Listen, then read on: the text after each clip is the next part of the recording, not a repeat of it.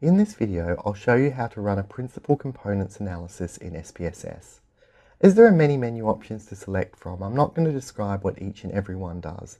Instead, I'm going to focus on providing you with the output that you'll need to be able to fully interpret and write up your results.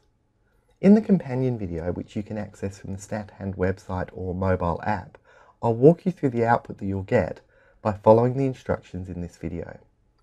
So let's get started. We have data here from 100 people who rated how important these 5 variables are to their decision making when choosing a place to go on holiday. So they rated each of these things on a scale from 1, which indicated very unimportant, to 5, which indicated very important. If I switch to the data view, you can see the responses that the first few participants gave to each item.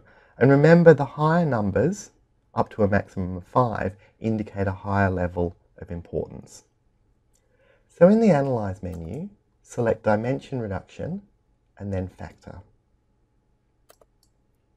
Move all of the variables that you want to subject to principal components analysis into the variables list. And if you click on the first item and then hold down the Shift key and then click on the last, you can select them all at once. So open up the descriptives dialog, and here initial solution should be selected by default. You should also select coefficients, significance levels, determinant, KMO and Bartlett's test of sphericity, reproduced and anti-image, and then click continue.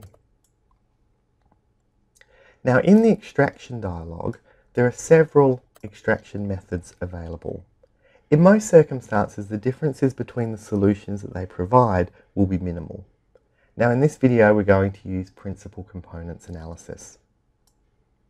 Select scree-plot under display, and we're going to extract components based on the Kaiser criterion, which basically says extract components with eigenvalues greater than 1. The alternative is to extract a specific number of components, and you may want to experiment with this if the default options don't provide you with an interpretable solution. Click Continue. Now in rotation, we again have a range of different rotation methods. Varimax, Quartermax and Equimax are all referred to as orthogonal rotations, and they're used if it's assumed that the components summarizing the observed variables are not correlated.